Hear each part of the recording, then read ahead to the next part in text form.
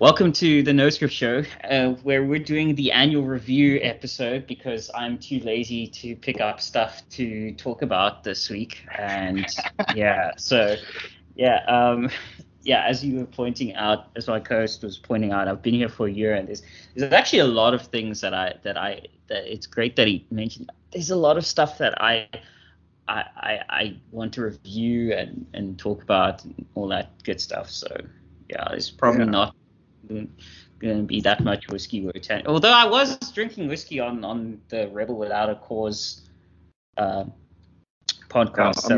I must still get to that one. Yeah, it's pretty interesting. We talked about a lot about Childeberg, which is like the libertarian southeastern festival, or at least it's slowly becoming that, and also about Louisiana versus FSU football, LSU football versus FSU football, which is quick question for a non-American. Is it a binary option in America? Is it either state football or college football, or can you watch both? Or do you have to pick? If you genuinely enjoy football, you'll watch both for different reasons. Because everybody that I follow on social media that's into football obviously lives in the States, but they're either state football or college football. There's no crossover there. Really, that's weird. I mean, most people I know that are really into football are following both. So I don't know. It's just something I noticed, that it's weird that all the Americans that I follow on social media is either state football or college football. Maybe they're just being seasonal, because there's a season for college football and a season for national football. Like doesn't it match up? I mean, you guys only have 2 weeks of summer, so you only have so much time to play out of sports. No, if you live in like the fucking Pacific Northwest or in the Midwest, Montana. If you live in Minnesota, you have 2 weeks of summer. Everywhere else in normal parts of the country, you have plenty of summer. And if you live in the Sun Belt, like Arizona, I think Arizona is still part of the Sun Belt, then you have perpetual summer. And then if you live in like the southeast / center east / central southeast, then you have, I don't know, so obviously places like Florida, Louisiana, the whole Floribama area, so Florida, Louisiana, Alabama. Yeah, there's like this corridor here, like if you actually look at it, because like the my great aunt will kick your ass for saying Floribama. Okay. No, there's this actual area called Floribama. Like it's a real thing. Like it's for people that live here.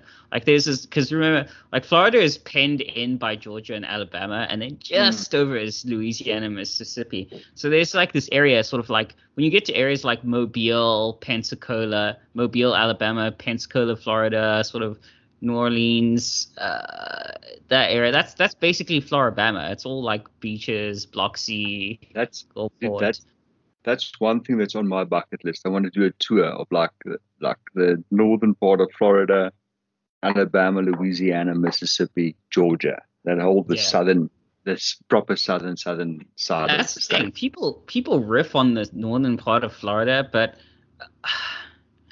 honestly, the northern part of Florida I kind of prefer, because it's actually more southern than like the southern parts of Florida are more like places like Miami is basically just it's just basically a better run California, because it's a red state.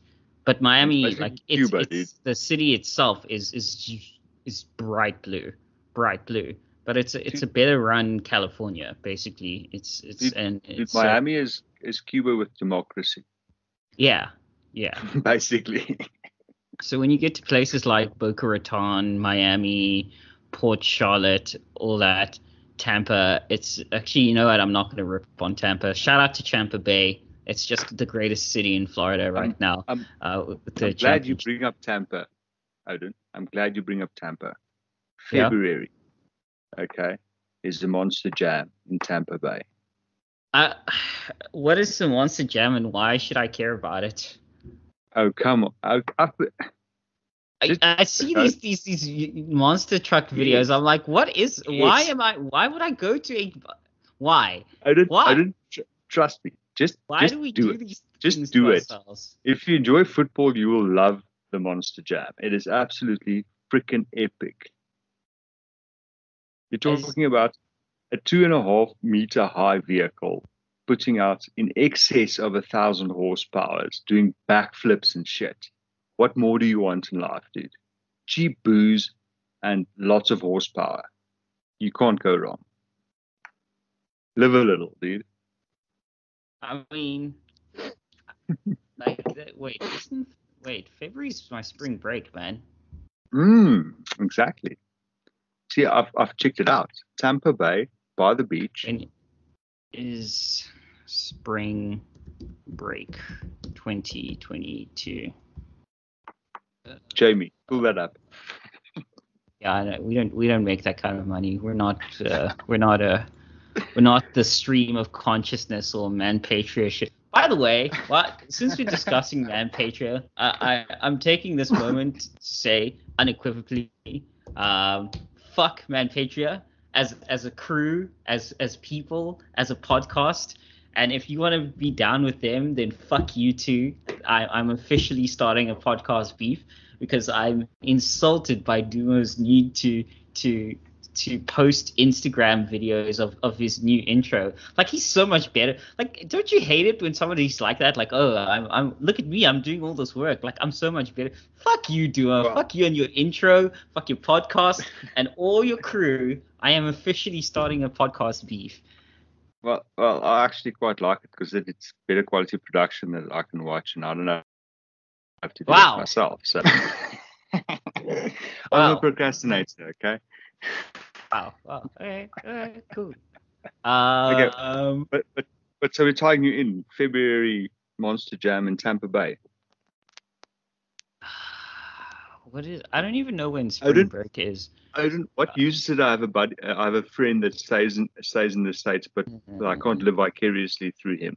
Come now. Actually, when is spring break? I can't see where spring break. Spring break dates by universe. Let's see. Just for everybody so that they know, this is a lecturer assistant that doesn't know when spring break is. Well, I'm actually doing work. Spring break for us is actually March. It's March. You're going to make you can In fact, for most afford schools in most universities is actually March. Okay, well, okay. There's 4 dates for next year in Florida. You don't even have to go out of state. March. Yeah, it's all in March. It's only if you go to like some like douchey like northeastern college where it's like Boston College is like 27th of February to 6th of March. But I mean, like, shout out to University of Michigan though, having February to March 6th as their spring break, because I happen to know something about Michigan weather, and like, good luck enjoying that spring break in February in Michigan. Like, Dude, I'm not even there. I know it's a bad idea. More power to you. It's actually University of Michigan, Central Michigan. Let's see where else. Duquesne University. Yeah, wow. All these Michigan schools are having. Wow. I mean, shout out to them. Like, you can suffer if you want to. I don't think it's a great idea, but hey, it's your state. Do whatever you want. It's your state. February That's in the point. Michigan is basically still winter. Hey, man, that is the point of federalism. It's your state. Do whatever you want. I think it's a dumb idea, but you do you. You have your spring break in February, late February. That's on them. That's on them. Yes, it's like, can you imagine having spring day at Tickies in July? Exactly. That's exactly what it is. That's exactly what it is. That's exactly what it is. Oh, cool. I mean, That's on you. That's on you, Michigan. I see. I was actually on Instagram. I mean, not Instagram, Twitter today, and I see my old pal Glassman posted a video that's just full of cringe, and it's by this, I think, Ian Miles Chong posted. I'll post it in the chat, but it's the most. I'll probably add it to the description, but it's the most cringe like choir sing along thing. They're just bad at singing. Like it's that turn around every now and then I feel a little bit lonely song. I can't remember what it is. What's the name of the actual song? But it's turn around. Yes, you know the song. Exactly. I know the song. And I need you now forever, blah blah blah. I can't remember the name of the song. I've heard it a million times, but anyway, something needing you forever. Anyway, the point is, it's this Aussie girls choir. But I'm like, first of all, the acoustics of where they chose to do this are terrible, and I'm not a singing person. And second of all, they're just not good at it. But I pointed out to Glassman that like I'd like to point out that one of them is wearing an Ohio jersey. Poverty, pestilence, famine, this, if it's bad, you can bet Ohio has a finger in the pie. And once again, I was right. Ohio had a finger in the pie because somebody's wearing an Ohio jersey in this. Not only is it Ohio, but Australia to blame. I guarantee you, if there is some darkness or evil, one of those sovereign areas has something to do with it. Guarantee you. All right, and the song in question is Total Eclipse of the Heart by Bonnie Tyler. That's it, yeah. So that's 70s hairdo to the max. There we go. That's it. I actually feel kind of bad because one of the senators from Ohio started following me the other day on Twitter, and I feel super bad about talking shit about Ohio. Shit's got Ohio. No, I'm not even kidding. I can't remember. Isn't Cleveland in Ohio? Yes. You know what show I'm referring to, don't you? No, actually, because there's quite a few shows. Oh, dude. With the, what's his name? He did the Whose Line Is It Anyway? Oh, Drew Carey. Drew Carey, yes. He had the Drew Carey show. Oh, because they said something about Cleveland Rocks. Cleveland Rocks, yeah. Except it doesn't. It's just horrible. It's just horrible. I mean, look, I would... But I actually pointed this out, and since we're dunking on other people in other states, because I enjoy this, because it's like a cathartic moment. Because every day I wake up, it's like I kind of sit here and think, okay, how many hours can I go today before I encounter somebody talking shit about the state of Florida? Like, that's just the de facto you have to live with.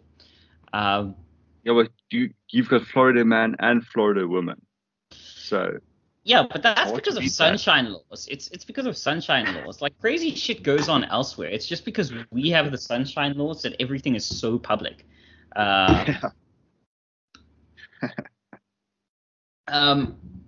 So. But honestly, what is your least? Okay, excluding the obvious ones, the biggies, New York, California, and Washington. What's your least favorite state? Least favorite state, Georgia. Why? It's our rival state. Okay. Yeah, but like legit, not football orientated. Like... No, not football. Just like state rivalry. Just Florida and Georgia. Just hate each other. But that's about it. I mean, but for me personally, outside of state rivalry, it's still Ohio for me. It's still Ohio. Okay. I don't have that much experience with the states, but Minnesota, but purely for the accent. Oh no! Don't say that. One of my favorite people on Twitter is from Minnesota. Who's that? She's actually changed her tag now, but it used to be Jamie something. I think it is Jamie still. Yeah. Jamie 2021-10. On Jamie, if you hear this, I love your Minnesota accent. It's very Minnesota, mom. Also, I she's kind of can't hot. stand it. Also, she's No kind of offense, hot, but but oh, she's kind of hot though. So that's probably Min- why Minnesota, that Minnesota accent almost sounds like a bargain, basement bargain Canadian accent. Well, they're basically Southern Canada. They are. They're basically Southern Canada. Uh, and then I guess, yeah. Then there's like this great chasm that is like the heartland, and nobody really feels any type of way about Nebraska or I mean, Kentucky, Kentucky's cool. Wyoming. Nebraska, nobody feels any type of way about Nebraska. When Uh, last, when last did you hear any news coming out of Wyoming? Wyoming, sorry. it's an entirely artificial state, remember? No, I'm not kidding. That's why its borders are perfectly square.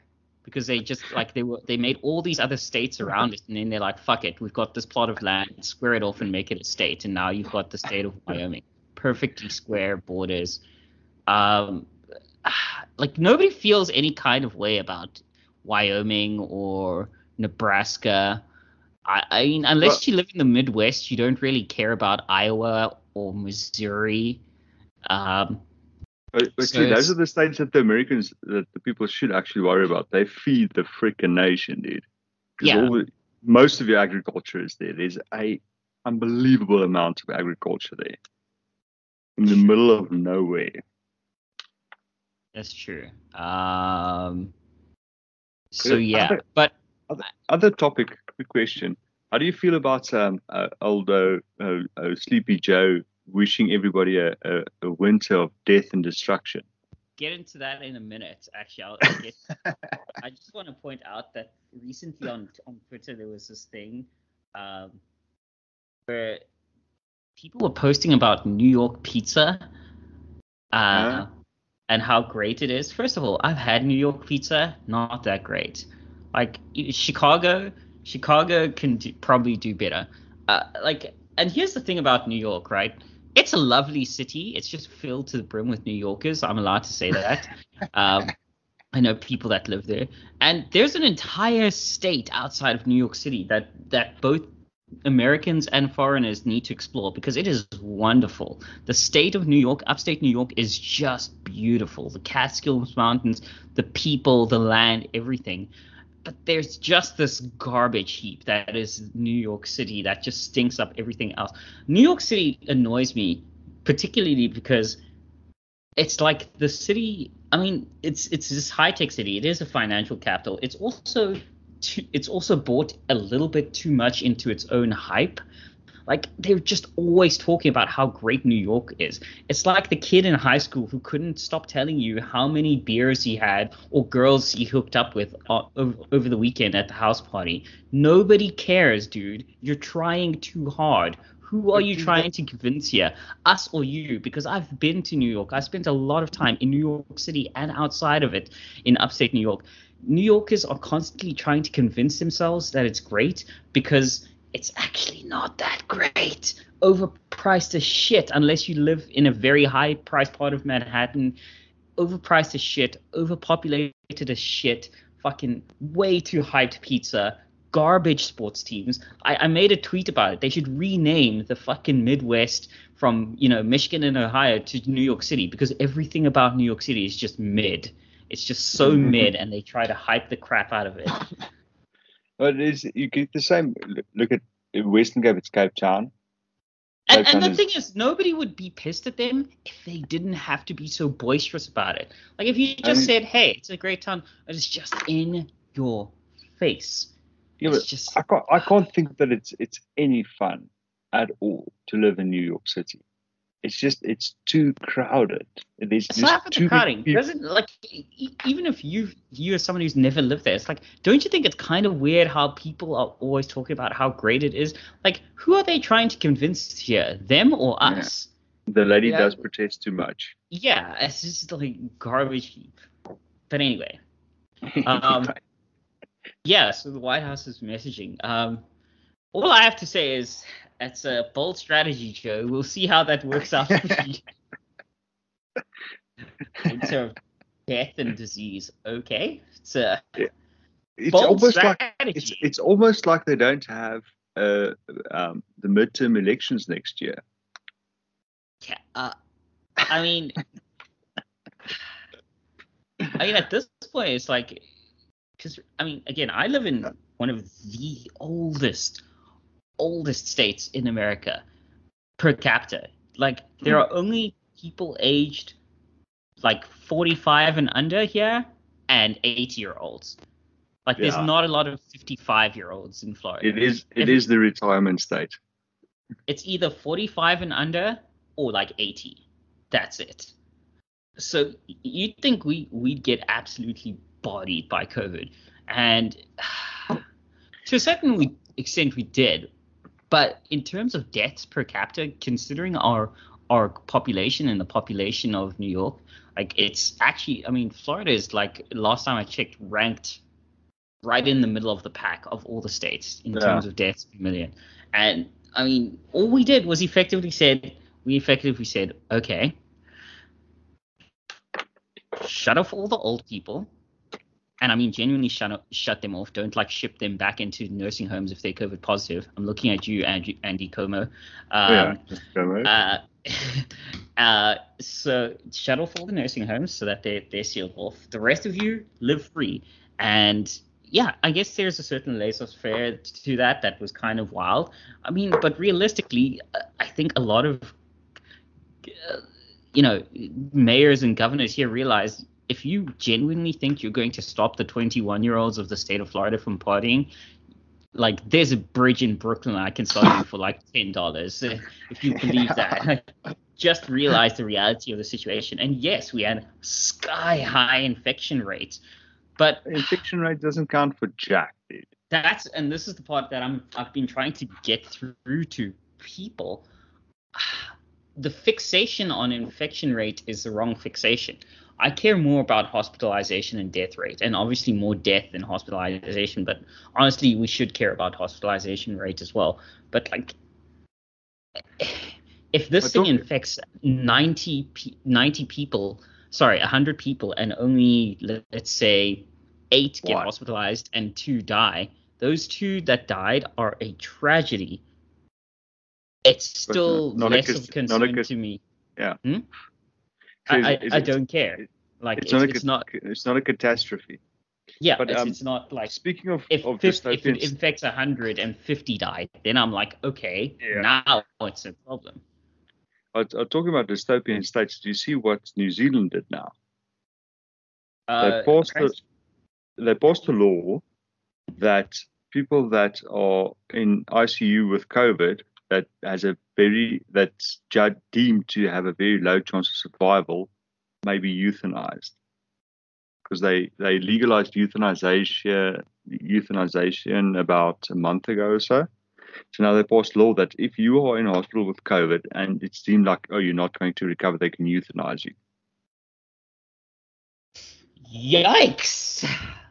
And I'll top that. England went and passed their NHA, National Health Insurance, got laws passed through Parliament that they are going to give mentally retarded, for lack of a better word, children under 18 the option of signing a DNR, so that if they get COVID, it's not just for COVID, it's for anything. So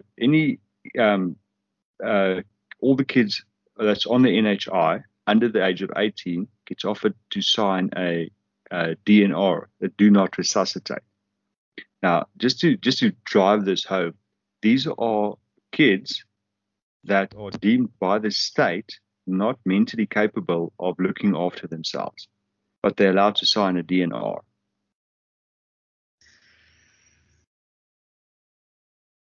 It's a big yikes for me, but it also doesn't surprise me, because we all know. There's one of the people who most recently put it perfectly is old Ben Shapiro, when he said, one of the biggest problems with socialized. Well, he's got 2 great points on it. Is that, and I subscribe to them, is that when it comes to healthcare, you can either have it universal, you can have it cheap, and you can have it good, and it can only ever be two of those three things at any.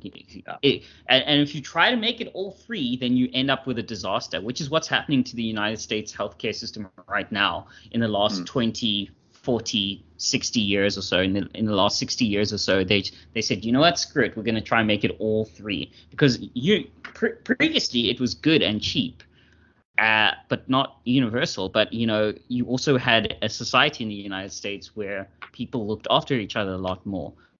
You had stokvels or church groups or whatever, so even though it wasn't universal, it was universal by virtue of, people looked after each other. And then in the sort of atomized, hyper-individualized world, it not being universal became a problem. But that's besides the point. So that's the one good point he has on there. The other thing is, when it comes to healthcare, let's say it's magically working and it's wonderful, as it is apparently in Canada so well that they have droves of them flying to the US to do procedures every year, or as it is apparently in England or New Zealand. At the end of the day, no matter how well it works, in any situation like that, there was that heartbreaking thing of, what was his name, Baby Alfie or something, where the state in England took him off life support, and people in America were like, yeah, he could live, like, no problem. Like, it's just that the NHS decide. And that's the other thing old Shapiro pointed out brilliantly, is that the state now controls who gets to live and die. Yep. Who gets to live and die. And that highlights one point. Universal healthcare run by the state is evil, as simple as that. It's inevitably going to get to the point where the state says, okay, this class of citizen, we don't deem them viable to keep alive. I mean, can you imagine in America if they said, okay, if the doctors deem you're not going to pull through of pneumonia brought on by a flu virus, now we're going to euthanize you. It's ridiculous. It's absolutely ridiculous. Especially if you consider, like, New Zealand opted to legalize euthanization over marijuana. So, and that's the thing, right? Is that New Zealand? That's the other thing with euthanization, is that it creates I assume the doctors who do this are paid. I can't imagine that they're doing it for free.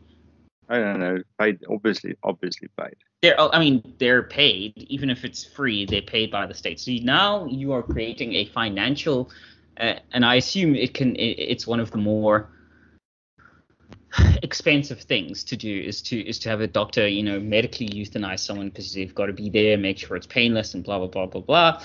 So you're now creating a financial incentive for doctors to kill people.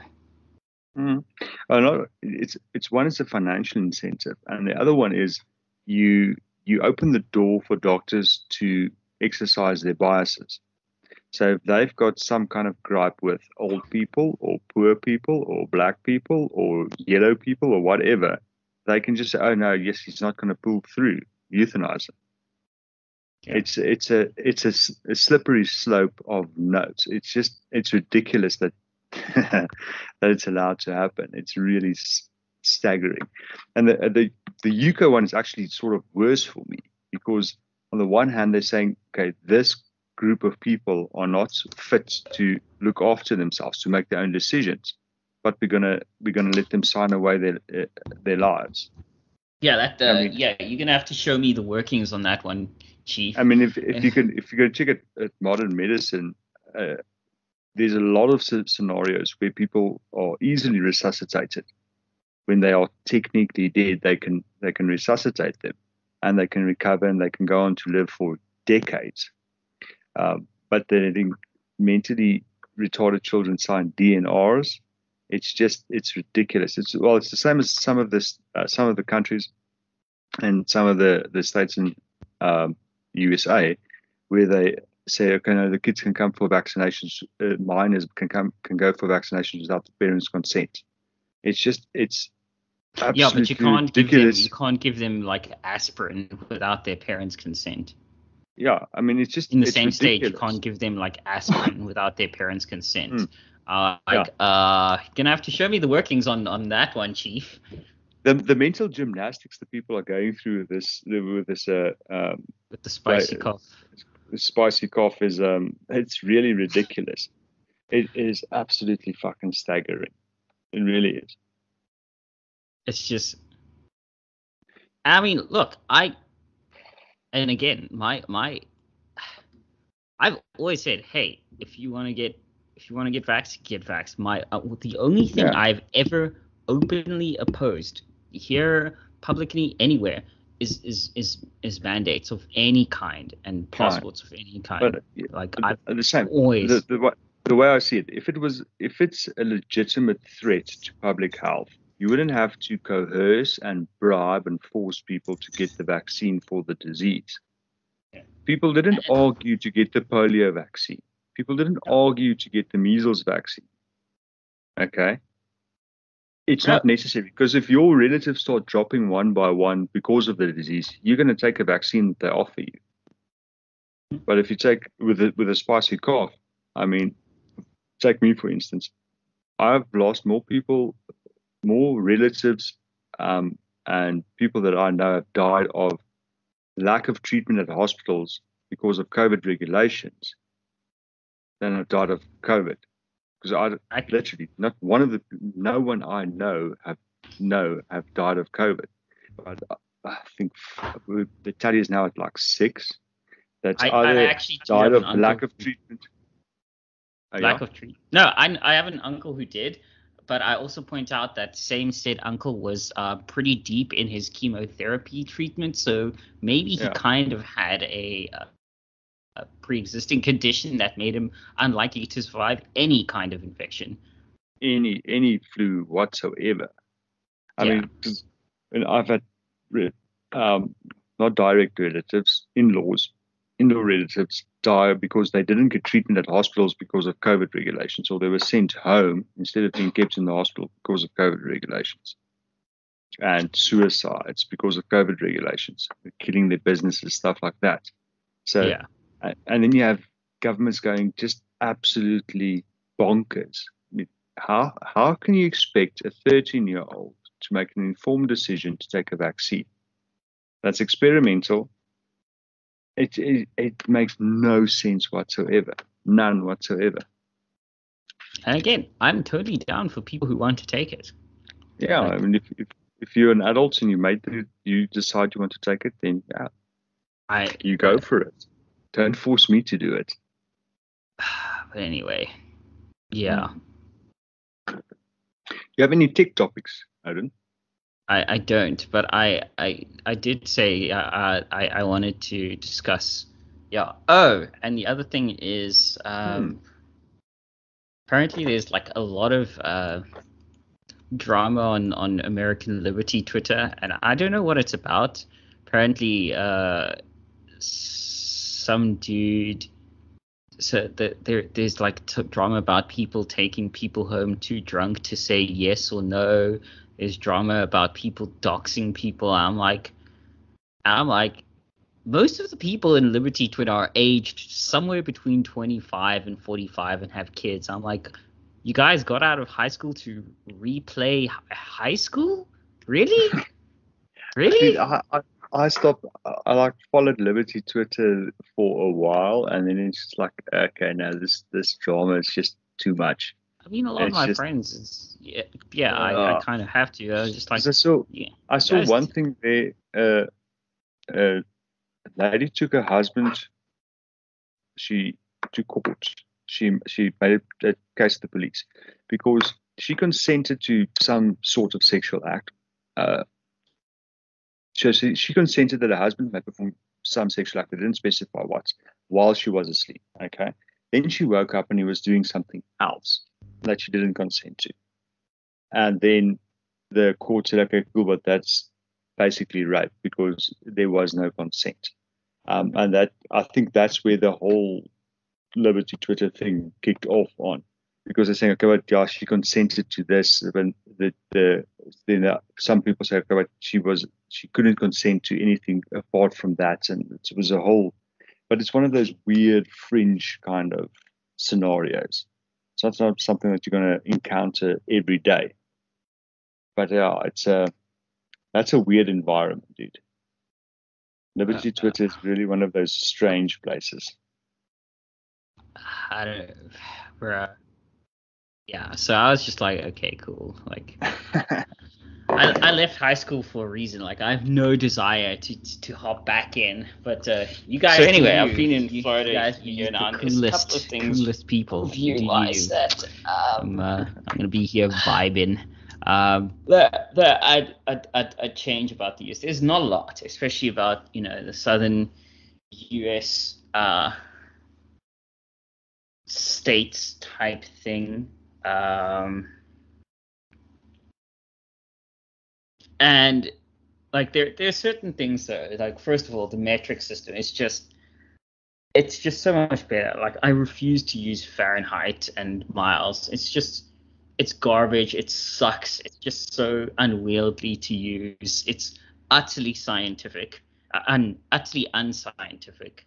And it's sort of arbitrary. Like there's 12 feet in a yard, and then there's like 30, 80 yards in a mile or something like that. I'm just like, what? No, you just no. So that is the one thing about the States that I would say, like, you should be like the rest of the world. That like, okay, come on, now you're just being stubborn about this. Like this is the one. Like when people are like, America should have healthcare like the rest of the world or whatever, like the rest of the world. I'm like, no, they shouldn't. They absolutely shouldn't. But the measurement system, like, just get over it. The driving on the other side. Well, technically, the official measurement system for the USA is the metric system. Yeah. Just the people just refuse. They want their freedom units. That's what they want. Freedom units. Okay. The same reason why they drive on the left-hand side of the road as well. Well, I mean, that I'm fine with. Like, because the car steering column is on the other side. That I can live with. It's just the measurement systems that drive me insane. But do you know why they... And they're always... But do you know why they drive on the left-hand side of the road? Why? Because England drives on the right-hand side of the road. Wow, that's cheap pettiness. It's except literally the just, mail cars. Yeah, so it's basically just because after the Revolutionary War, they just said, okay, well, England does this way, we're going to do it the other way. I mean, the mail delivery trucks have their well, they at least have their steering columns on the right side of the road. Yes. Yeah, but that's they have to make deliveries and stuff. Yeah, it makes it easier. Yeah. So it's probably that, and then I don't think you understand how petty the US was after the Revolutionary War. Because at the time of the Revolutionary War, England used the imperial system. And then America said, okay, no, we're going to use the SAE system. So if your sizes was like 1/4 inch, 3/4 inch, like that, that's the imperial system. America used a different system, the SAE system, so they would have like in between sizes of England. They drove, just said, okay, we're going to drive on the other side of the road. Just because you drive on the left, we're going to drive on the right. That's it. Extreme pettiness, and they just never let it go. It's just, I mean, even if I happen to know, if you serve in the military in the US, you know the metric system pretty well, because you have to coordinate with your NATO allies. So it pays to know how to measure things in kilometers and meters. So there's living proof that you can actually convert to that system. Even NASA found out the hard way. It's better to use the metric system than the other system. When you blow up space probes and stuff, multi-billion-dollar space probes, because you wanted your freedom units. And my mates here are always like, well, we use it. Well, and they always go back to Old Faithful, which is units used by nations that have put people on the moon. And now my standard sort of de facto response is, yeah, units used by people who've put people on the moon, and also people who surrendered to rice farmers and 8th century goat herders. So, you know, Oof. I don't want to go to the moon so bad that I have to surrender to rice farmers and then a generation later to 8th century goat herders. But it's really is one of those weird things, because if you go to any ex-military guy in the States and you say, okay, this place is so many clicks in that direction, he's going to know exactly what you're talking about. Yeah. But they know the metric system. It's just that on the ground level, they refuse to accept it. Like gallons. But that raises another weird thing. Even in like England, because they use the metric system for most things, but certain things they still cling to their old imperial system. So you'll still hear them talking about a gallon of fuel instead of a liter of fuel for some reason. Yeah, they're a bizarre, like sort of mixture of both, but they lost literally to like 16th century farmers with Brown Bess rifles or whatever. So, you know, there's that. That rock mess. So yeah, the other thing that I would change though is to just like teach Americans that it is possible to put something other than fucking pepperoni on your pizza. Like, it is possible. I know it's a wild concept, but you can put things other than fucking pepperoni on your pizza. I think that's where South Africa is good. We've got a huge variety of toppings on our pizzas. Yeah, it's just like, oh my god. I was at Publix today, which is like a religion in the South. It's the Publix shopping chain. I was at Publix today. It's just like, it's either your two options are like, you will find 600 varieties of sugar, but you will find two options for pizza: fucking frozen pepper. And I know if you go to an actual pizza joint, you'll get like multiple more options, but still, generally, most of those options involve pepperoni and or salami. I'm just like, okay, cool, guys. I'm in Publix, which is a pretty big grocery chain. I mean, they're grocery, pharmacists, liquor chain, whatever. And like the frozen pizza aisle, it's fucking pepperoni and roast vegetables. Nobody but the saddest human beings on planet Earth is going to have an all roast vegetable fucking pizza. Okay, I'm already in for the bread and the cheese. Why would I not just go the whole hog and get some actual meat on my pizza? Pineapple, some ham. Yeah, but so it's either that or 600 different brands of pepperoni. Like, this is the best pepperoni. I'm like, it is possible to put things other than pepperoni on your pizza. I know it's a wild concept, but you can. It's pretty wild concept, but you can. That's the other thing that's big in the US. Well, it seems to be big in the US, but not here in SA, is the frozen pizzas. Because here you have to like go hunting in the frozen food section for like a Dr. Oetker's little skimpy pizza, frozen pizza. We just don't have that. Frozen pizza. Frozen pizza is a staple here. So yeah, I guess that. So what else would I change? More toppings, measurements. No, that's about it. Oh, and the bizarre obsession with being 6 foot tall. I don't understand that. It's such a tiny it's a tiny subset of the human population that's actually like 6 foot and up. It is. No, 6 foot is the average. 6 foot is the average. 1.845 meters. That's the average. The average, if you take the global population, the average is 6 foot. What? Yes. Average height. No way. Since when? I'm 5'11". There's no way that I'm anywhere near the global average. It's the global. You remember, you've got guys like the Dutch that are like 6'5". Oh, okay, yeah, because you have outliers like. Yes. But like, okay, so average height in Florida. Okay, so let's check out Average height by state 2021, worldreview.com. Okay, they seem... okay, so different states. Yeah, damn, North Dakota coming in. Men average height 5'10". Okay, let me find Florida. Oh shit, Rhode Island. I forgot they were even a state. They've got to be the most forgotten place in the United States. Like even like Iowa or in. Huh? I thought it was part of New York. I thought it was like a county in New York. No, Rhode Island is a state. Who made that dumb decision?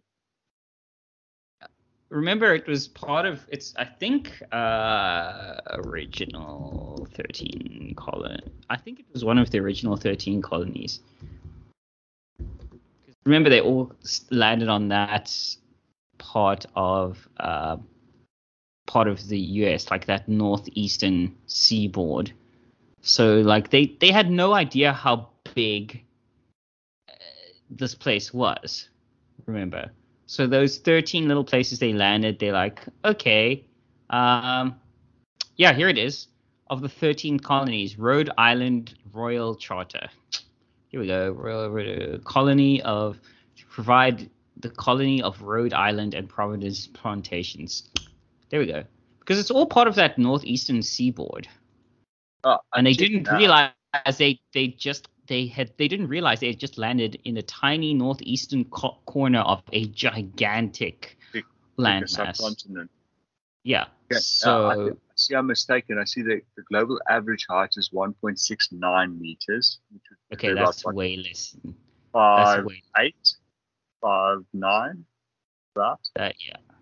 But and Netherlands is the one with the highest, 1.84 meters. So that's basically 6 foot. For the state of Florida, the average is 5'10". So I'm around the average. I'm around the average median. in Florida. For Arkansas, 5'10". So the problem with the average is you get guys like some of the basketball players. They're all insanely tall. Yeah, that's why I always tell people you should take both the mean and the median value when you're looking at averages, and then look at like the spread. Like there's various statistical measurements you should take into account when you're looking at it. Yeah, most states are actually around 5'10", 5'11". Speaking of spreads, do you guys, the universities, do you guys still use the bell curve for grading? You just go on per student. Some 5'11". God damn, West Virginia up there at 5'11". That is, oh wow, that is whew. Some and of course New York and New Jersey are short as hell. Some courses are actually graded on a curve. I've recently understood it. So basically, my understanding of grading on a curve is that, like, on average in this course there will be X amount of A's and X amount of B's and all that. And so when things get curved, you need to sort of move things up and down so that it fits that number of A's, B's, and C's, which is great if you're generally an underperformer. But if you tend to, on average, be a highly scholastic person like myself, then it kind of means that there's a good chance you get knocked down, not because you didn't earn an A, but because there's just too many people with A's. For example, like I really despise the idea of grading a curve, because let's say you're in a class of 100 and there should only be 10 A's and 30 people objectively earn A's. You're going to cut down the number of A's by a third just because of this curve grading thing, which means those 20 A's suffer. But then let's say the rest of the class got F's. So at the cost of 20 hardworking people who objectively earned it, the other 70 people are now going to get like higher grades, regardless of how much aptitude they displayed. I'm like, what? yeah. I mean, for like in many circles in America, the concept of something being communist or whatever is still a massive insult.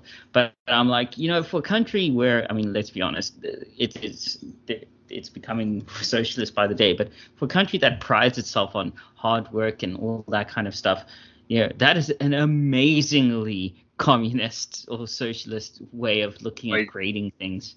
Because I really would have thought they would have gotten rid of it completely. Because, like you said, firstly, it punishes the higher people with higher grades, but also if you have one or two guys that do really, really, really well, the whole class, all the guys in the middle get punished because it pulls the curve over to the higher side of the grading. It's a very silly way of grading. It's just go to the metric system, America, please. It's percentages. It works. I mean, no, I don't mind that they have the GPA system. I just mind that that GPA system is attached to a curve in some classes. Yeah. It depends on the instructor, none of my courses are graded on a curve that I'm participating in,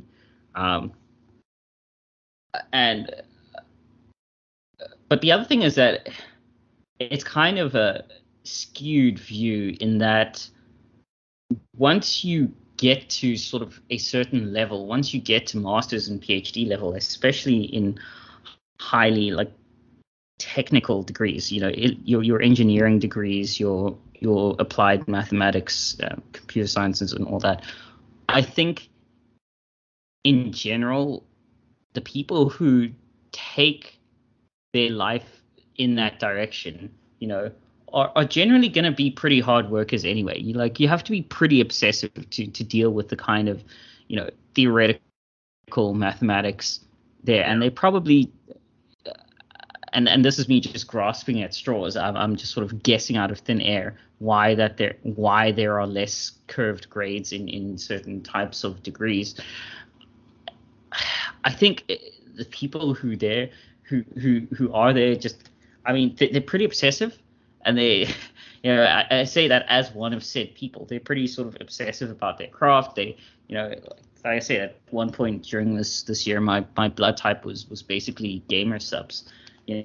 Shout out to gamer subs. It's probably the best, and God, I wish. Like seeing as we're at a point in the infinite curve where anything is possible.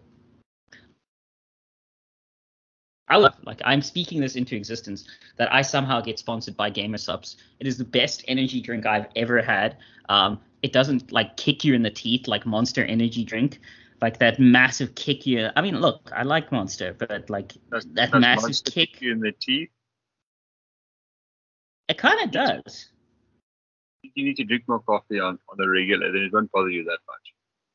Well, it doesn't kick you in the teeth as much, and with the crash, it doesn't. If I drink as much coffee as I need to, I end up destroying my digestive system because I end up drinking too much coffee, and ruining my teeth. Just Gamer Subs, yeah, okay, it's not an immediate kick in, but it's sort of like a calm drive up a slowly gradiented hill. It's much more. So yeah, I am down for that. I will 100% sell out at any degree for a sponsorship from Monster Energy drinks. I mean, not Monster Energy drinks, Gamer Subs, or I guess probably Chipotle or Chick-fil-A. I would. But you're gonna have to send me some of that Gamer Subs because I haven't seen it in South Africa. Yeah, so next time I'm over home, I'll bring a canister of Gamer Subs. It is delicious, and I love it, and it just keeps me going. You can have maybe 4 Gamer Subs a day, and you'll be absolutely fine. You can pull off a 4-hour sleep day, no problem. Talking about games, you'd be. Mm-hmm. A bit of a TikTok. You're quite into your gaming, right? I've tried to get back into it, yeah. Because I see now there's a company, XPG, that should be bringing out a new gaming mouse next year with a 1 terabyte SSD, so that you can Gaming mouse. You store your games on the mouse, and if you have to go somewhere, you just take your mouse with you, and all your games is with you. Mouse. I don't see why you would do that. Oh, I can sort of see it. I mean, 1 terabyte storage capacity in your mouse. Okay, but then I'm really interested in how they pull this off, because the whole point of installing a game is so that your operating system figures out, when you install it, like with, let's say, other operator, I know Linux notwithstanding, but let's just say regular Windows install. Like the whole point of installing a game is that Windows puts these entries into its registry, and it does everything it needs to do in terms of writing through sectors on the hard drives to figure out, okay, this thing exists on me. This is how I get to it. Like that. Like I won't go into like the technicalities of it, but the whole point of having a registry in Windows and B, a boot table and all that is to figure out, okay, this is how I switch on and start running. This is where I find everything. So if they figure, look, it sounds cool, I guess, but if they figured out how to make that, I'm just perplexed at how they got around, like, saying it's installed on your mouse, you say, and then like that would be some amazing computer science. I'd be like, okay, that's pretty. They're aiming to showcase it next year, Feb, at January at some convention. But it's a wired mouse, 2.4 gigahertz connectivity. So, and a terabyte storage, but just a terabyte storage on your mouse is already, it's quite impressive. Terabyte drives are getting pretty large now. The real thing in storage I'll get to in a second. I'm looking it up, this XPG. I still just don't understand how USB-C getting integrated solid state. The mouse integrated storage is aren't new, but storage capacity. Okay. So you install this to this drive that happens to be your mouse. I'm still wondering how it tells Windows, okay, let's say you've got Doom Eternal or whatever installed on your mouse. How does it tell Windows that? I don't know if it might be a thing where you install it on the game, and then when you connect to a new PC, it loads it onto the PC. You play it on the PC, and then before you take it out, you load it back onto the mouse. Your progress back onto the mouse, and then you can take it back home wherever. So, it's just interesting to me. Yeah. But yeah, because the storage part I could see, that's easy, no problem. Dude, I still installing stuff on a mobile drive. I'm like, how do you? Anyway, on like a mouse. I still miss the old mouses that you had with a ball in. Okay, so terabyte storage in a mouse is freaking amazing. What? Oh, get out of here with your trackball crap, bro. Get out of here with that fad. It never should have existed. What? No, that's gross. Those things were awful. You remember how clogged up they used to get? You had to take that's so gross. Out to clean it. It's so gross, trackball. There was a dude at a gaming tournament who actually placed in like the top 10 with a trackball mouse. And I just kept thinking, imagine what your life could have been if you used an actual mouse. Like you had to put so much effort in to be good with a trackball mouse in FPS game. Yeah, those things were awful. And then I've got another little tech topic. I see there's a company, Liquid Stack, that's got a new way of cooling servers, where they submerge the server in a liquid and cool it that way. So they submerge it in a non-conductive liquid, boiling point at about 39 degrees centigrade. Wait, so liquid cooling is back?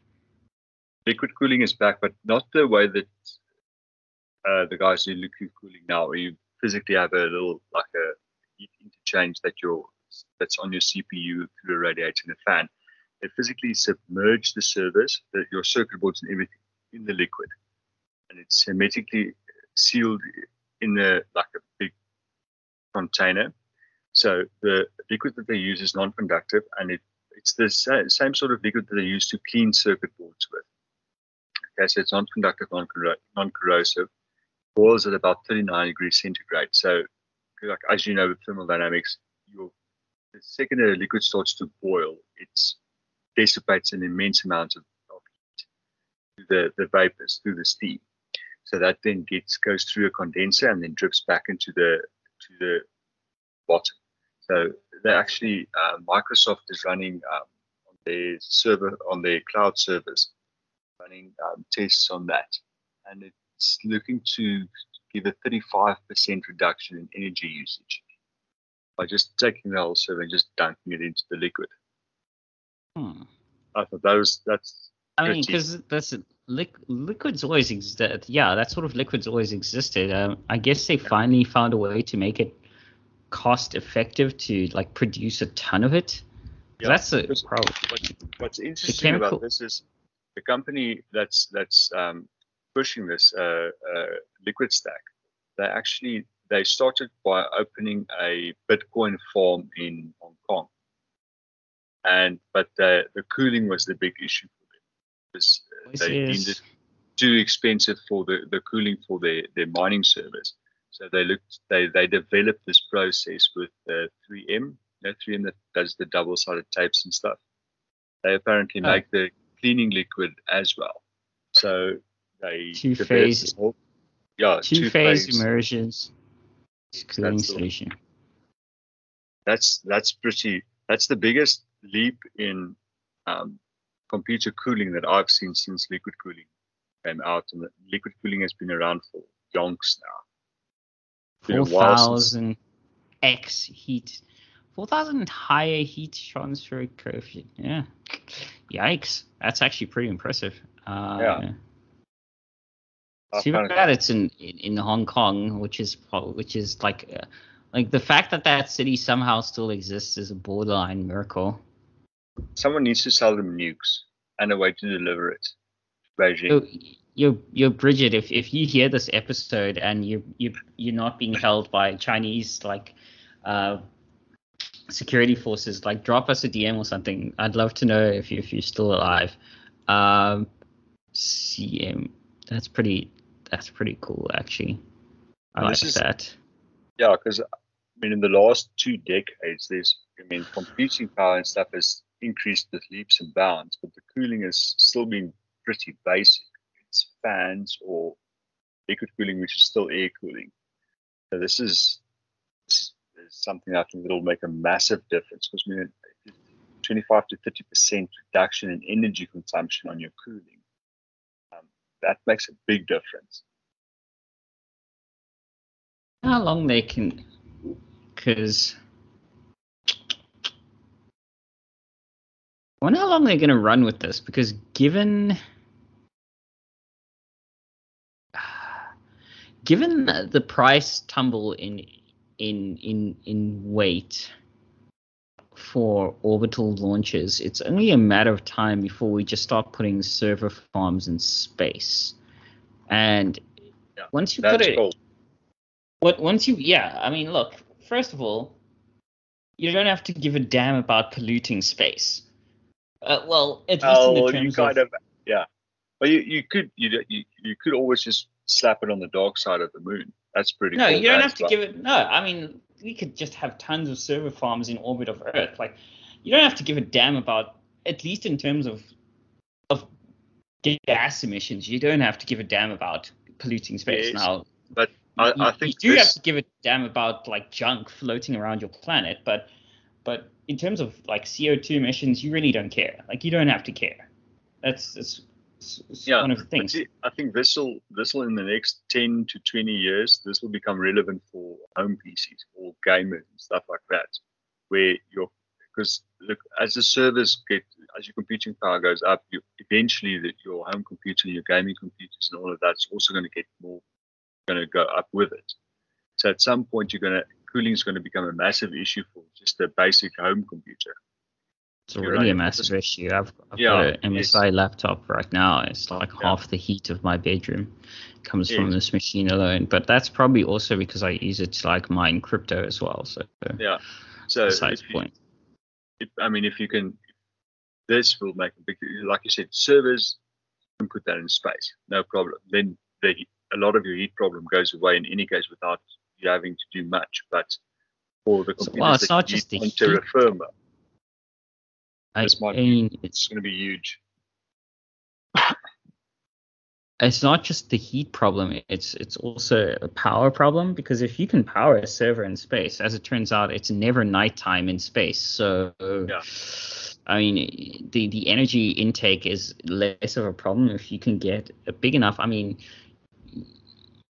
you can make absolutely massive solar. We're talking solar sheets the size of, and they can be relative. I mean, obviously there's the issue of micrometeorites, but they can be relatively the size of like Rhode Island or something. Pretty cheap, even the size of Texas. Like you can make something that size pretty cheap theoretically in space, and have that as a solar collector, and you get like some really unfiltered sunlight all the time. First of all, it's on all the time, and second of all, it's completely unfiltered. So, as opposed to the sunlight that reaches us here. So, talking about space and micrometeorites, you see they finally launched the James Webb Telescope. Yeah, I make it a rule not to talk about these telescopes until we get first light from them, to not jinx them. Yep. Until I see proper data from it, I don't discuss it. Like, I don't want to jinx it. Well, they actually got the first images back from it. But did they? Oh, okay. Yeah, it's just like a random. I can't remember for what nebulous it is. It's like a nice little shot of a nebulous they took with the James Webb Telescope. But at least they got it, because I remember it was the last episode or the one before that, where they dropped it out of the frame that was holding it, the jig that was holding it. And I wasn't sure when they were going to launch it. But yeah, they launched it. So many issues so far. It's almost unbelievable. That's an expensive piece of tinfoil. Yeah, interesting. Maybe they can aim it at was it KIC 28 whatever thing, because it started acting weird again. So we'll see. Yeah, I still have $50 riding on that. It's an alien construction. Okay. As I said before, and originally from a physics standpoint, what we thought it is yes, it's dimming because of some sort of construction. Then we figured out there's a lot of dust and stuff around there and stuff passing between us. And now, again, it's kind of changed in that its usual dimming is it's like 20% or something silly like that. But now it's kind of just like dimmed by like a couple of percent, 1 or 2 or 3%, and stayed constant there for very long periods of time before brightening again. And if you look at it through a telescope, you can see, like, based on various instruments, we can tell like whatever's blocking it is fairly thin and wide. Unlike, like, it's not consistent with the rocks you'd expect to be causing this. It's not consistent with that kind of dimming, and it's also not. There's no sort of like collision model, as far as I know. If like anyone can tell me that I'm wrong, like DM me like the journal entry, and I'll happily look at the mathematics. But as far as I know, there's no mathematical sort of model that could explain any sort of collision or other things that we've got that could be causing this kind of dimming. But I, being the pessimist on this, is that I'm going to say that it's never aliens. It never has been aliens. It's never aliens. And I would be happy to be wrong, but it's never aliens, guys. It's never aliens. I've got a new conspiracy theory. I'm convinced that I'm fairly convinced NASA knows they've found extraterrestrial life in outer space. Because NASA in the last couple of 2 or 3 weeks ago. They approached a bunch of like priests and clerics and stuff to consult. They consulted them to say ask what would be the best way to introduce. What do they think would be the best way to introduce the news that alien life has been discovered out in space? So my reasoning is, why would NASA go to that effort to find out what would be the best way to break the news to the public if they didn't have that news in the first place? I'm still going to go with it's never aliens. I would love to be proven wrong. But my de facto position is that it's never aliens. The one thing that can make 2020 a bigger of a shit show than 2021 and 2020 is fucking aliens pitching up. That's literally the only thing that can fuck up next year more than the previous 2 years have been is aliens. It's never aliens. It never has been aliens. It will never be aliens. It's never aliens, guys. Just let it go. It's never aliens. What do you think about this? Humans have been around for how many millions of years? Well, at some point, there's going to be a generation that meets aliens. Yeah. Statistically, it's possible that it's us. I'm of the school of thought that says, well, remember, I mean, look, within our lifetimes, we will be able to definitively say, with our telescopes, at least within our very local galactic area, we can definitively say if anyone is there or not. And by if anyone is there or not, we can definitively say if anyone is there in our galactic neighborhood, they would have had to have been at the same sort of ancient Mesopotamia sort of civilizational spot as we were a million years ago, type thing. So if anyone is, because that's the other thing, people forget that, first of all, there needs to be someone there, and second of all, the light still takes millions of years to reach us. So there could be someone there. There could be someone there pitching up now, but we wouldn't know until the light reaching us. So we'll be able to definitively say within the next couple of decades whether there was anyone there within the last million years or so. So, which isn't great, but it's a start. Again, I'm of the school of thought that I think the solution to the Fermi paradox is that there has to be somebody who's the firstborn, and we happen to be it. Plot twist, we're the ancient race of aliens. We're the firstborn. That's my belief on the Fermi paradox. I'm torn. You see, I'm torn between that stance of yours and the one that there is other civilizations just bloody far away from us. Well, and yeah, either that or we're the firstborn in this great cycle, because remember, great cycles can happen between us and the next civilization to the point where we would never find any remnants of them at all. So either we're the firstborn absolutely, or we're the firstborn in this particular cycle. My big money is on we're the firstborn in this cycle, but the same as I think there's a relatively good chance that the current population on civilization as we know it now in our recorded history and even in our historic, the fossil records, it's not the first civilization. I think there's a possibility that there was humans before there was humans. So I'm saying, because fossil records only go back that far. But there's a third possibility, and that's that there's other civilizations in literally other dimensions. So that's also a possibility. Other dimensions, or maybe they're just so damn far away. We don't know the limits of the observable universe. We don't know the limits of the unobservable universe. Maybe we're just that sparsely populated in the universe, intelligent life that...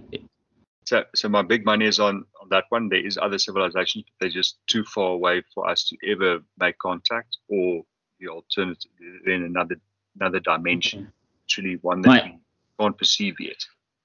My least favorite one is the computer simulation, partially because it's just a boring I mean, there are arguments for it again, as a computer scientist, I understand there are arguments for it in terms of the cosmic background radiation and the way it sort of hits a certain frequency. It's sort of like the clock speed of a processor. Fine, whatever.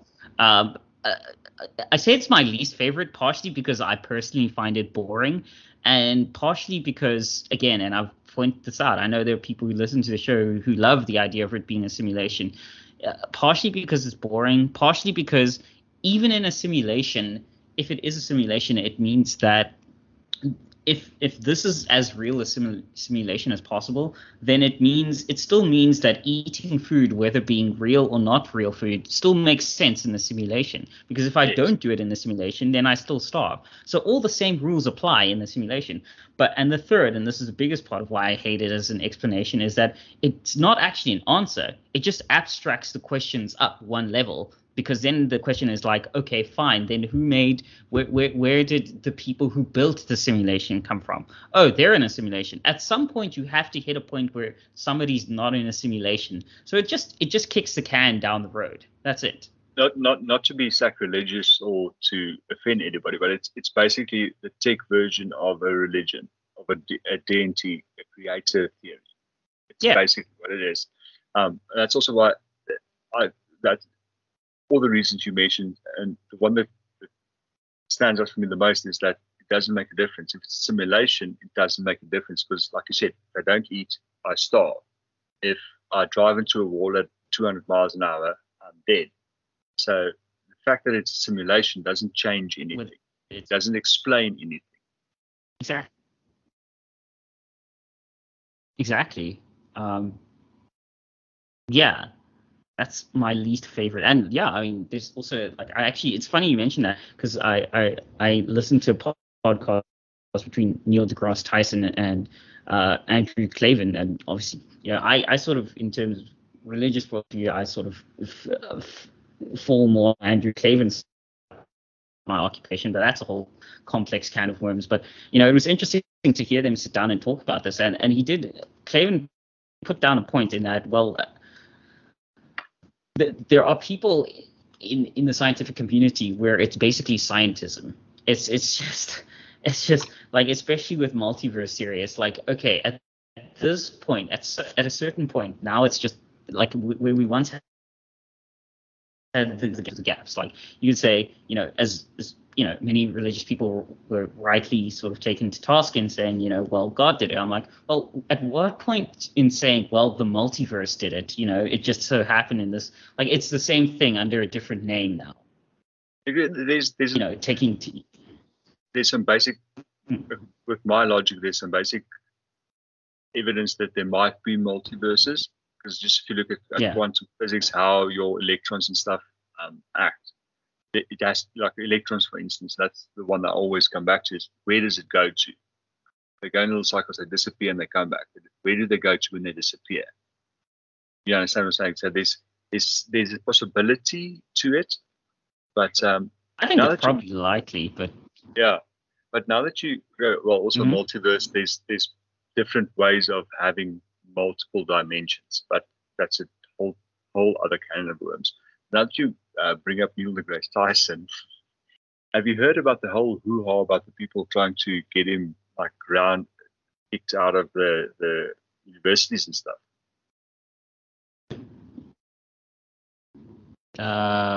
What? Yeah, there's a couple of, it's mainly female scientists, females in the women in the STEM fields, that are basically trying to get him cancelled effectively because there was allegations of sexual harassment, sexual assault, like decades ago, and such a big. Hey, my man, and NDG getting the MeToo treatment. Yes, I think I pissed off about. Last study was about 6, like relatively prominent female TikTok creators that they like specialize in the STEM field. They're like in astrophysics and whatnot. Because someone made a comment about, oh yeah, this lady's like the female Neil deGrasse Tyson, and this one chick just went off on a rant. It's like, yeah, don't compare female. women in STEM to Neil deGrasse Tyson. And I'm like, listen here, I don't follow Neil deGrasse Tyson stuff for his personal life. I follow it for the content that he creates and the stuff that he puts out there. And dude, I just got dogpiled by these women. Absolutely dogpiled. Because I don't, yeah, but like I said, it's the same. On TikTok?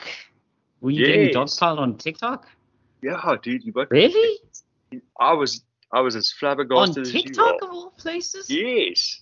Like in the comment section, they just like pile on you. Like, Really? oh no, he's a misogynist, he's a this, he's like, okay, cool, but where's the police? That Where's seems like the a Twitter police? thing.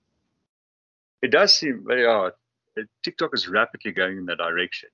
Rapidly going in that direction. TikTok doesn't seem like that. Maybe because I don't use it as much as you. I was just like, TikTok doesn't seem like the kind of place where that's prominent. Oh no, it's very prominent. Very prominent. Really? TikTok? Oh, yes. Yeah, it's going the same route as most of the other social media platforms. Okay. So, okay. Interesting that because I mean, I don't doubt that there's a subculture for like a sub TikTok for every culture. I'm just very surprised that it would go that sort of Twitterish route, that Twitterish canceling. Like I just, yeah. Oh yeah, dude. I mean, they'll go. Anyway, sorry. Continue. Yeah. It was the weirdest thing. That's because I mean, it's not something, and it's not like it's well-known claims against Neil deGrasse Tyson. I mean, I've never heard of it before at all, and I follow a fair amount of them on the internet. These chicks just went ape shit because someone dared not want to cancel it.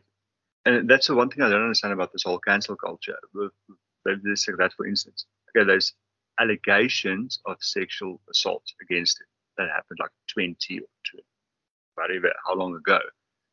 But now you're not allowed to enjoy his content, his work, his professional work. You're not allowed to enjoy that because of claims against him personal life. One of those weird things that people just can't differentiate between that for some other fucking reason. That is so bizarre. So what were these like was it like honest like did they even mention this? Like mention what happened? Was it like Bill Cosby level stuff or just like? No, it's just like, oh no, this assistant that there was this one assistant that he had years ago said that he assaulted her sexually, and the university squashed it and swept it under the rug and stuff like that. I'm like, okay, this is all hearsay. It's just the the typical MeToo movement hearsay. Oh no, this person says this 20 years after the fact. That person says that 20 years after the fact, and now all of a sudden we must cancel this individual. It's one of those scenarios. They just went ham with it. So there's this weird thing, and that's on social media. So I don't know if you actually notice if it's the same in the university environment itself. But if you get like, let's say women, for instance, that's in a specific field like STEM, and they're all like grouped together on the social medias, they form like a little pack that roam around. Do they? I find most chicks in STEM are actually really chill and cool. I had the same belief until TikTok, and I just threw that out the window completely. I mean, granted, for obvious reasons, I know very, very, very, very, very few of them. I mean, a lot of my compatriots are, software engineers, computer scientists, engineers, all that kind of mechanical engineers. And of that, the female subset is a very small one, granted. So I'll be the first one to say that my sample size is very small and biased. But from what I've known of them, they're really solid people. I said, that's the same idea I had as well. But I wonder if it's not because there are so few women in the STEM fields that social media allows them to connect across continents. Because this isn't like them in one country. It's like one from America, one from Australia, one from Europe. So it's spread out across the globe. Because I mean, look, here's my thing. And this is my stance on this. Like, there is an aspect of them, like there's nature seldom deals in extremes. There are aspects of the MeToo movement which I think are good and necessary. I know of, female friends and all that who have been in situations where like there are some fucking dodgy oaks out there, and like there's evidence there where we're like, okay, like if we corroborate stories, I'm like, oh, actually, yeah, you're right. That like based on the evidence we have, that there's a solid chance like some shit went down, and if we dug deeper, we'd probably be able to nail this. And they didn't go through with it, which is sad because you can't go through with it for somebody else. You can't sue or prosecute for somebody else that you are not the victim. So I'm very pro that aspect of it. But then obviously the aspect that you're discussing is sort of other sort of their world where there is no forgiveness, which is again ties back into the religion thing. It's almost ironic how religious much of the secular left is. Like you're born with this original sin of some type of privilege, except in the Abrahamic religions at least there's some chance at redemption. If you follow thing, you're just born with this original sin of some kind of privilege, and if you commit certain other sins, there's just no way you can ever be forgiven. Like no matter what you do, all things past, present, future are just done, tainted. It is insane. And certain people, certain celebrities are sort of like the high priesthood of this. So it's interesting to me like how much, despite their very sort of sometimes knee-jerk rejection of religion, is I'm like, it's always interesting to me how much they're like, I'm like, you guys know this is a religion now, right? This is a religion now. But anyway, back to my point of so there's that aspect of MeToo aspect, but the one you're discussing is the one where, because I've been in situations where I've seen people like make sort of I've had like we had one girl at a bar type thing make accusations about what a mate of mine said to her, and he absolutely did not say that. We know because all of us were there, we heard it, so did the people, like the other people around her, and that bar happens to have a camera on it, so like she said things like him getting all lecherous on her and rubbing her and all that stuff. Like, first of all, we were all standing there, and second of all, lady, here's the surveillance footage. He never even turns to you for more than like half a second type thing, and then it was found out later that other chick also screwed over one of her tutors, who didn't want to, like, I don't know, it was something to do with her grade or whatever, but she basically just claimed that he sexually assaulted her, and like somehow, I don't know how, but their texts between each other came out, and it became very obvious that she's not being truthful about this. So because of that, because I've seen both sides of that thing, my general stance at this point is I take each thing on a case by case basis to figure out what's going on. Like I never reject it out of hand, like, no, the girl's lying or whatever, or the guy's lying. Like I take I've now reached a point where I take everything on a case by case state. Basis. You have to take everything on a case by case basis, because it's like Jordan Peterson has pointed out a lot of the times. It's easy to say that the majority of rapists are men, or 99% of rapists are men. Yes, but that's a very, very, very small subset of men that's responsible for all the cases. A very small subset. The majority of men don't do that. Just like the majority of men are not in extremely powerful, wealthy positions. It's a very small subset. I mean, right. Like I said, it's one of those, you have to take it by case basis. But one thing I've noticed is you'll have a movement start, on whatever movement it is. It's Me Too movement, or BLM with lowercase, or whatever. But the second someone starts making money off of it, starts promoting it heavily, it just goes to hell in a handbasket extremely quickly. It just devolves into this festering pile of, like you said, there's no redemption, there's no way out of it. If the group decides you are guilty of the original sin, then you're screwed. They're not going to let up at all. Yeah. And in many ways, it's like I said, it's kind of, it's hard because it's more extreme in some religions. It's like you said, it's like this retroactive / future active point in time that just there's no forgiveness ever. I was like, wow. I mean, and how many of those instances has there been? I mean, take Michael Jackson for instance.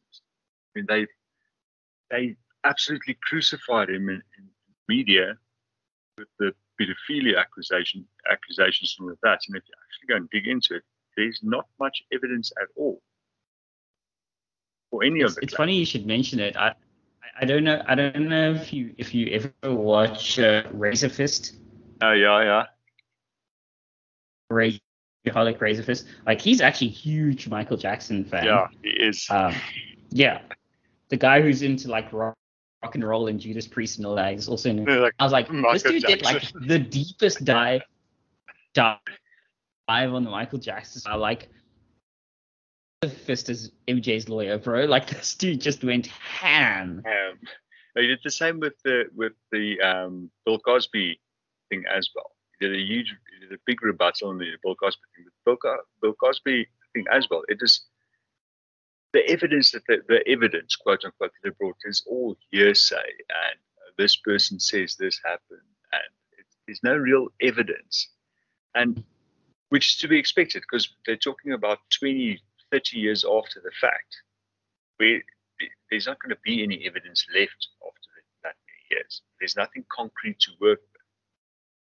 But it's really one of those weird phenomena that cropped up in the last couple of decades. I mean, and it's funny you mentioned the Bill Cosby thing because I keep explaining to people, like, look, I think there's a chance he's guilty. I'm not a lawyer, but dude, it's Hollywood. Honestly, personally, I think he probably did it. Like, personally, I think he probably did it. But the reason he got acquitted is not. I keep trying to. I think he probably did it because, like, I don't know, my man's he's got that slippy Mr. Happy jersey on. I don't know, bro. But anyway, what I'm actually trying to get to is what people forget is that he actually got acquitted because of the process of the trial. He wasn't declared innocent or guilty. He was acquitted because of the process of the trial. And that's why it was thrown out. The other thing that speaking of which, is Ghislaine Maxwell still alive? Yes, surprisingly, yes, she is. We haven't heard of Snowden in a while, but that case is the Maxine Griswold case is extremely quiet in the media. Yeah, funny about that. Suspiciously quiet. And all of a sudden, there's no reporters allowed in the courtrooms because it's just the information is just too much for the public to handle. Interesting how that goes. But anyway, yeah. But, you see, Snowden, the UK courts cleared Snowden for extradition to the States. Wait, you mean Assange? Oh yeah, Julia. Oh, Assange. Yeah, sorry, not Snowden. Assange. Wait, didn't that happen a while ago though? No. Was that? It was like 2 weeks ago, maybe. They said okay, they said no, he has to be extradited to the US, and then his legal team appealed, and he had some sort of medical stroke or something that happened to him while he was in prison. Yeah, so he's still fighting not to go back to the States, which is it's just another one of those things where something's not sitting right with that whole deal. Interesting. I'm just gonna hop on and say neither Assange didn't kill himself, Maxwell didn't kill himself, Epstein didn't kill himself, and our boy John McAfee didn't kill himself. Yeah, and it's almost a year now, ne? Yeah. Kind of almost coming up. When was it? March.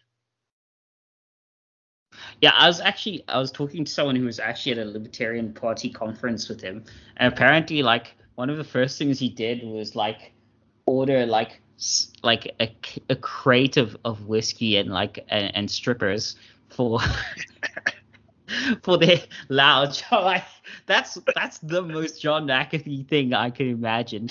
Like, really, just the liquor and the strippers, no cocaine? I'm assuming that came like half an hour later. That he really was an epic character if there ever was. Yeah. Anything else on your side? No, I think that's it. I think we've got a bumper episode this week, so I'll get to work chopping that together. So yeah, I guess the only thing left is to like. Usually we let the guests like plug their stuff, but maybe want to plug your Twitter or whatever. I don't really mind at this point. Yeah, Odin is rather quiet these days in the social medias, but you're at. I'm mostly busy. Like I actually like have so much stuff to do in my life at this point. It's just like I log on now and I see like some meme on Twitter and I'm like, I have no idea what this means. Like the amount of reference points in a single like tweet or meme, I'm just like, okay, getting out of touch now. Yeah, like it's crazy how much like just doing stuff like offline. I know that's the meme, but like doing stuff offline it just makes it so much more difficult to just understand memes. Like because we've reached a point where it's like the velocity at which like memes come through is just so high. It's like if you're not like cutting edge, then you're done for. And you know what? In some cases, I found out later what happened. And I'm like, you know what? I'm kind of glad that I wasn't present for this. Like I'm kind of. Yeah, but yeah, as always, you're at Wotan_ZA and at the No Script Show, and I'm at Martin Maniac. So yeah, I don't know if it's actually got if it's actually got an underscore edit. Oh, it's actually just Wotan ZA.